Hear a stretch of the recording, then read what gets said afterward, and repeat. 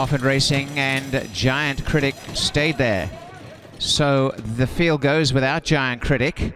And out in front as they begin is on the outside Jelgo with Dursky, and on their inside Maya, a length Avo Man. They're all away from the inside early on, and on the outer goes Hyper Focus second last as well, and 3 away is Argentium. And running right off at the turn here, Dursky has carried Jelgo to the grandstand rail, and they got themselves right at the back, and now Jelgo's trying to get back in the race. Dursky has no hope whatsoever, and as they go into the backstretch, this race has really been shredded apart very quickly, and left in front is now Maya by about a neck. Up on the outside, Hyper Focus, a beautiful trail. Avo Man's a length and a half away, or Avo Man. Another 2 lengths away came Argentium, and a similar margin to Jelgo, and Dursky's pulled out the race with Rider out the saddle. Assistance rendered, and we lost Giant Critic by not coming out of the gate. So here we have it, a field now of 5, and out in front is Maya. Maya leading towards the 3.5 furlongs by about a neck. 2 in second, Hyper Focus, a length and a half. Avo Man's had the perfect setup. 1.5 Argentium,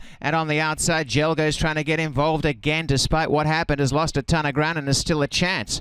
On the inside, Maya picked by on the outer, Hyper Focus. Avo Man comes at them 3 wide. 2 lengths to Jelgo, still a chance to get them all. And on the inside, Argentium. Avo Man grabs the lead with Hyper Focus the centre. Up the rails, Argentium, and Maya kicks on, and down the outside, Jelgo. Avo Man narrowly in front from Maya, and Jelgo's been an enormous run, whatever happens here. Avo Man in front. Avo Man, Jelgo on the outside, running into second spot. Avo Man wins a deserved victory, but what a second place by Jelgo.